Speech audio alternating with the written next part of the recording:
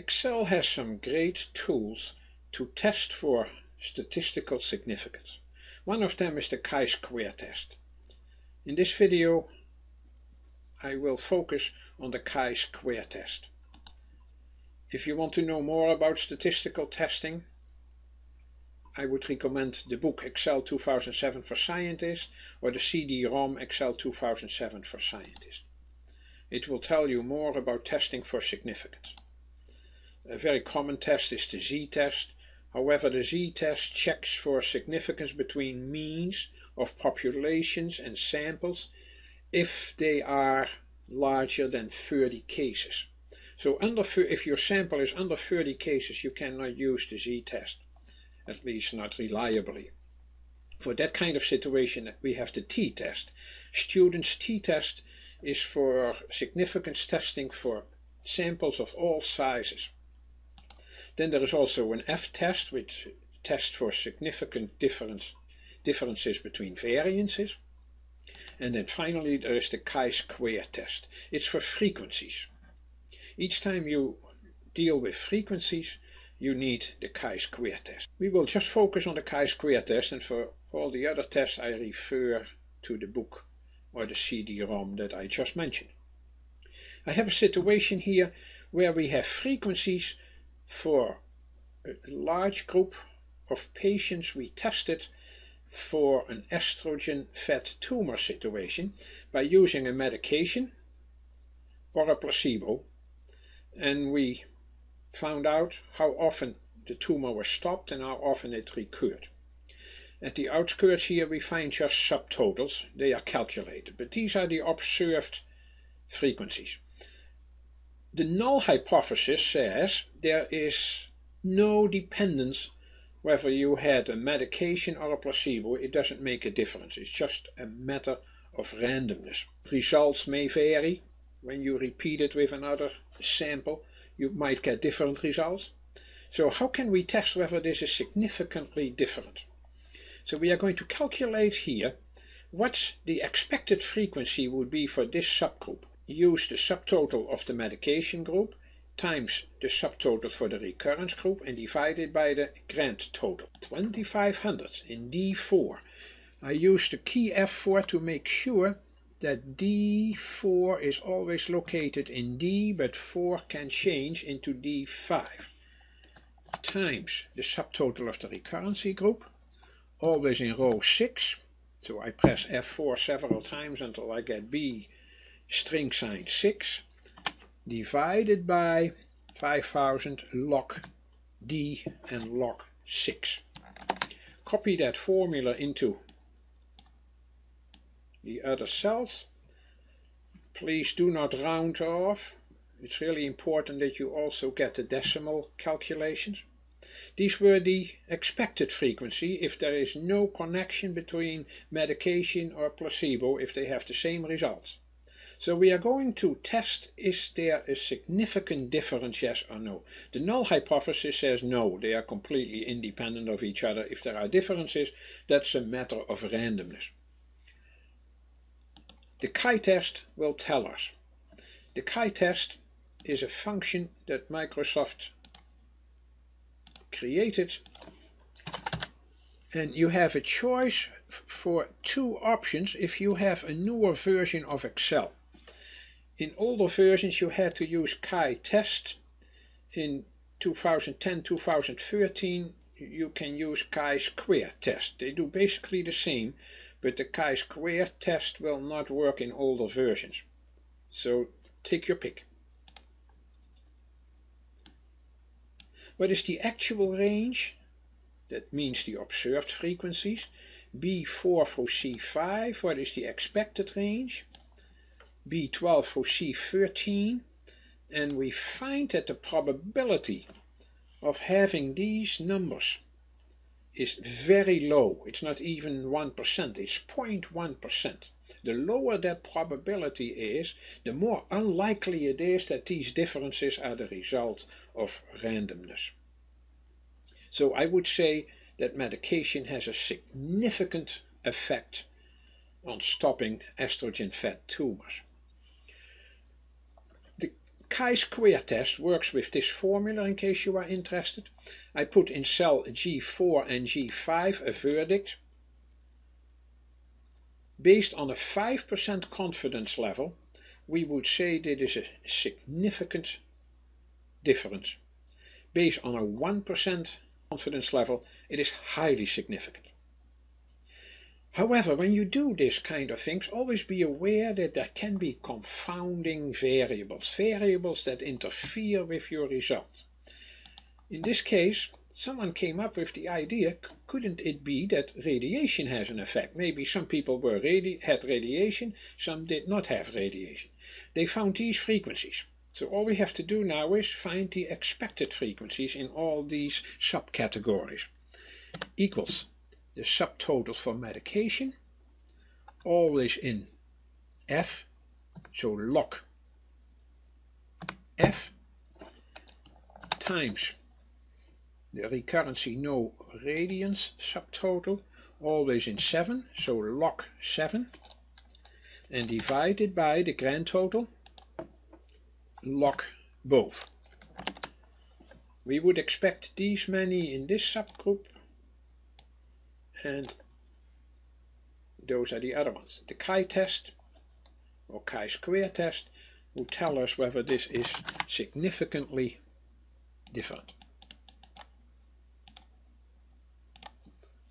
Again, the actual range versus the expected range, and we found a not highly but a significant difference. How important is the chi-square test? We found out there are other tests, like the z-test, the t-test, and the f-test. However, I have bad news for you. The z-test and the t-test cannot be used if the sample is not normally distributed. I will show you how to test for that. I told you already the z-test has another limitation. It cannot be used for samples that are smaller than 30 cases. But t-test has also a limitation. It needs to be randomly distributed. The f-test has the same condition. So very often you have no other choice than using the chi-square test. So we are going to look at that situation. In this case, we used 4 different ethnic groups and tested for high blood pressure. We want to find out whether ethnicity has a significant impact on blood pressure. Why can't we use z-test? Because we don't have more than 30 cases. Why can't we even use the t-test? Because each subgroup is not always normally distributed. How do you test that? You test that with the skew function. The skew function tells you what the normal distribution value is for that subgroup. If a subgroup is very skewed, you cannot use the t-test. So we put a verdict here. For instance, it turns out that this subgroup in column C is significantly skewed. A plus skew value means it is tailed to the right, and minus 1 means it's tailed to the left. So I put in C26 this formula. If the absolute value of C is greater than 2 times the square root of 6 divided by the number of counts, then we have a significantly skewed situation. Besides, we found out for the f-test that these 2 f-test values are significantly low. That means that the variances between those 2 subgroups vary significantly. If that's the case, you cannot use the t-test. Another reason why the t-test would not be good, you would have to compare group A with group B, group A with group C, group A with group D, B with C, B with D. Each t-test has a 5% error margin, so you would have a very high error level. So in that kind of situation, we need a chi-test. The chi-test doesn't have those conditions. So what are we going to do? Remember, chi-test works with frequencies, so we have to put them in categories.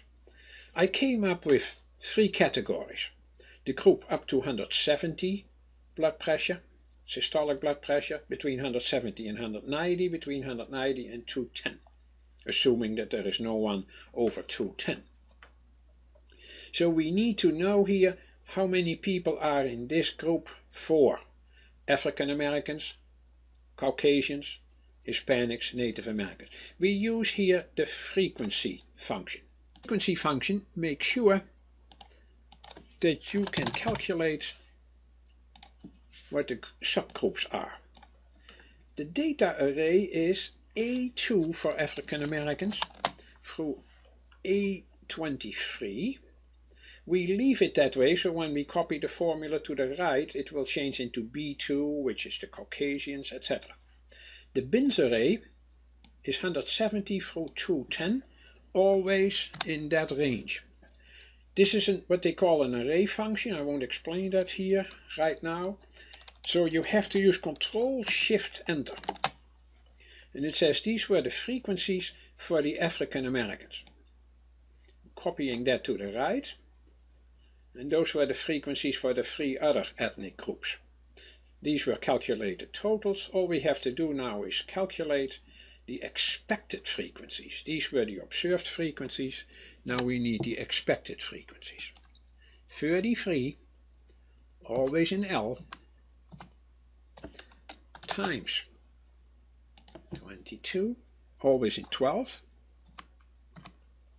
divided by the grand total, always in L12. Lock both row and column. And these are the expected frequencies if there were no relationship between ethnicity and blood pressure. So finally we need the chi-test difference.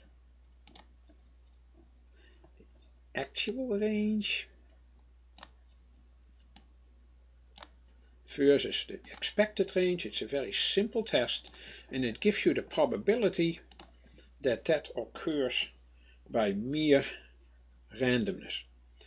10%.